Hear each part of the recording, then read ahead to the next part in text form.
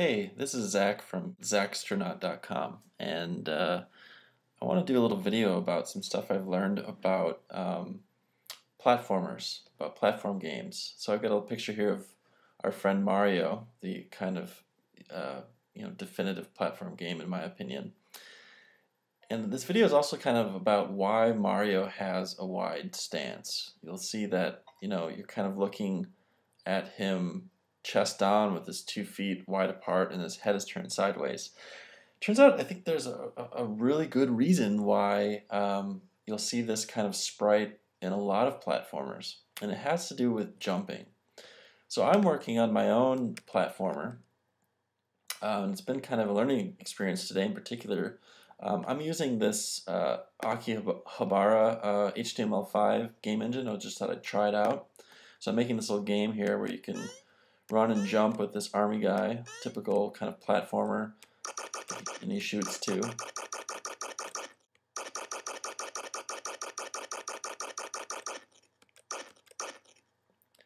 Anyway, so he runs and he shoots, and so I've been learning about getting the kind of platformer jumping mechanics just right. You'll notice that my sprite here, his feet are pretty close together, and they're not really big feet that are wide apart. They're big relative to the body and wide apart like Mario. Turns out that's a problem. So I don't know if you remember, but in Mario, you could walk your guy you could walk Mario all the way out to the edge of a ledge where you'd like this, where you'd have Mario with like kind of one tiny pixel of his foot on the ledge and the rest of him hanging off. And that's how all the Mario games still work today. In fact, here's another HTML5 engine. This one's commercial, 99 bucks, called Impact. If you play this game made with the Impact engine, you'll see this is a platformer, and you'll actually see the same thing. So we'll launch this here, and I'll jump this character up here on this ledge, and you'll watch if I tap over, get back up on here, kind of just tap over, you can see that I can get almost completely off there you go. So I'm like basically off the ledge completely, and I can jump. So Mario worked exactly the same way. So having these kind of feet really far apart allows you to get your guy way off the edge with still allowing one foot to be touching, so you're not kind of floating in midair. So that's again why Mario's feet are on far ends of this sprite. So I can get the sprite way off the edge of the kind of cliff here, but still have a toe on the platform. And you'll see here when my feet are really close together, I still need to be able to get my guy all the way off to the ledge, quite a ways actually. But you'll notice if the feet are close together, you actually end up floating in midair. Because you need to be able to get the center point of your sprite really far off the edge, and if your feet aren't on the edges of your sprite, then your feet are going to be floating over midair when the center point is. So that's why you have those wide stances in the sprites. So now the question is, why is it so important to let your guy get all the way over to the edge? Well, let me show you actually, this is not the default Akihabara behavior. Impact does it right, but I had to do some changes to Akihabara. So let me show you the default platformer for Akihabara. So this one's called Leave Me Alone. It's the example, the reference platformer. And it'll load in a second here. And what we're going to see is the default behavior here is just to fall off the platform as soon as the center point of your sprite is over the edge. So if I tap over here, you'll watch, boom, I fall down. So rather than being able to put almost my entire body off the platform, I can only put just barely half my body off, and I fall off the platform.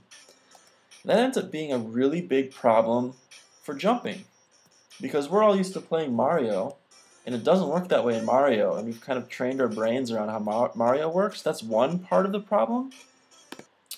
There's actually another really major problem in that when we're watching a character run in a game, we're kind of our brains are just instinctively watching kind of the feet in the edge of the platform simultaneously.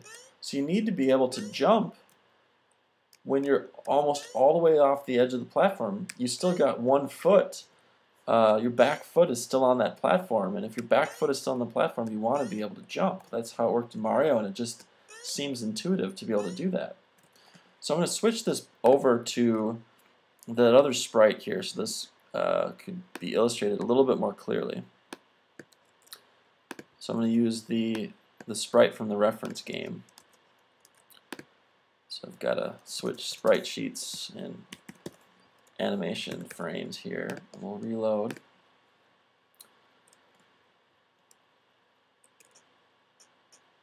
So now I've changed it so I can walk this guy here well to the edge before he falls off. See, so in my change, you have like just barely a toe on the platform, and you're still on the platform. See? So that's like Mario. You got the sprite with the wide stance, just like Mario's feet. And now, just like in Impact and in Mario, you can get your guy almost off the edge. And this makes for good jumping, because I can jump, run and jump, and be all the way to the edge of that platform, and for the most part, time it correctly and get a jump even when I'm right on the edge of that platform, which is kind of how I want it to work. Now, if I go back to the default code here, and I kind of undo my change, what we're going to see is it makes jumping extremely difficult. So here I've got the original behavior of Akihabara, and so if I kind of tiptoe to the edge of this platform, as soon as that first foot comes off the edge, I fall. And this makes it really hard to time your jumps. So I have to jump like really early, well before I get to the edge to do a jump. And if I wait till the last minute, what ends up happening is I hit the jump button and I just fall instead of jump, because I'm falling too early. So I'm kind of thinking I can jump, but I can't. I'm falling instead. And it's really annoying. So let me walk you through the changes I made to the Akihabara code in order to fix this problem. Now I've commented out my changes, and I'll show you kind of what I had to do. So here's this toys.js file that comes with Akihabara, and this vertical tile collision function is one of the things that platformers call. So I've kind of got this modified version of the example platformer I've been using, and in my player object, so here's my player object, there's this toys.platformer vertical tile collision, which detects whether I should fall through a floor or go through a ceiling or hit my head or all that. So the way that it detects whether you're supposed to be falling through a floor or not is down here. It's got this tile is solid floor, and you feed it a tile.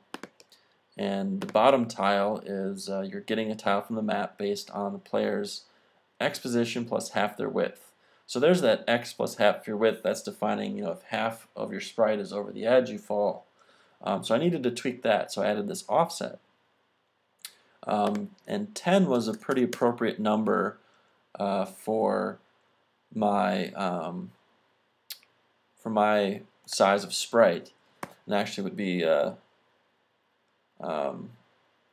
at first I just put in a number for heading to the right. So like if we look at walking to the right, just adding that offset here of -10 will fix it for going to the right, walking left to right. So here I'll get up on this platform and I tap over, and now I can get all the way off to the edge just by adding this offset here. But what about if I'm walking from right to left, coming off the left end of the platform? Now it's actually it's worse than before.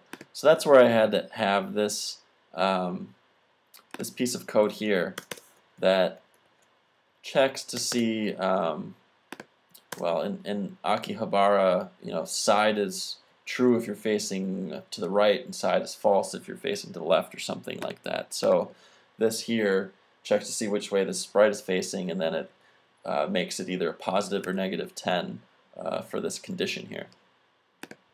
And so that, at first I thought was the fix. And at first glance it seemed like it. So now I can kind of tiptoe off both sides. I can tiptoe off this side, or I can tiptoe off this side, but here's the problem. If I just sharply turn around, I fall. So if I'm over here, tiptoeing off, turn around, I fall. So that wasn't quite right.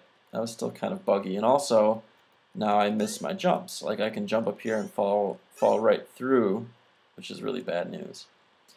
So it turns out I had to grab two tiles. I need to grab the tile, underneath me a little bit to the left and underneath me a little bit to the right. So I actually get rid of this side dependency, and I just add another bottom tile with the positive offset and the negative offset, so I get both tiles, and then down here I check to see if either of those are solid. So if either bottom one or bottom two are solid tiles, then I'm on a solid ground, otherwise I'm falling. And that actually ends up being a pretty decent fix. So here's that fix in action. Now I can tiptoe off this edge, and I can tiptoe off this edge, and if I do a sharp turn I don't fall. And also I can jump up here and land on the edge and not fall. And my jumping, for the most part, kind of feels a lot more like Mario, where I can get all the way to an edge and still jump without accidentally falling instead. So I gotta say, I have a lot of respect for 26-year-old platformer code. They created a pretty solid experience with platforming in Mario a long time ago now, and trained all of our brains pretty well about what to expect. And it's pretty complicated to reproduce that, I have to say. I mean, it's doable, but it's easy to get it wrong. Finally, I guess I'd like to switch this back quickly to my new graphics and show you how that's going and some of the pitfalls there. So, biggest problem is that I do not have platformer appropriate proportions of my sprite. I don't have the wide stance and big feet. So that means that same code, but different sprite, my guy can get both feet completely off the platform and be floating in midair. And again, that is why you see so many platformers have sprites with wide stances and big feet.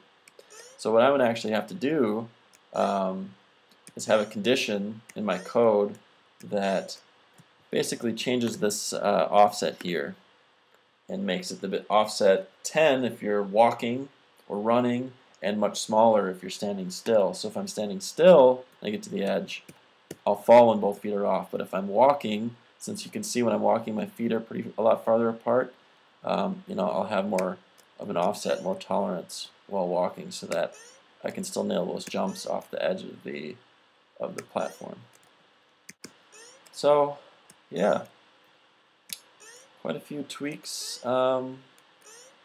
to get the platformer experience to be a little bit more of that Mario gameplay level. Certainly learned a lot about platformers doing this. Hope that you learned something from this video. All right.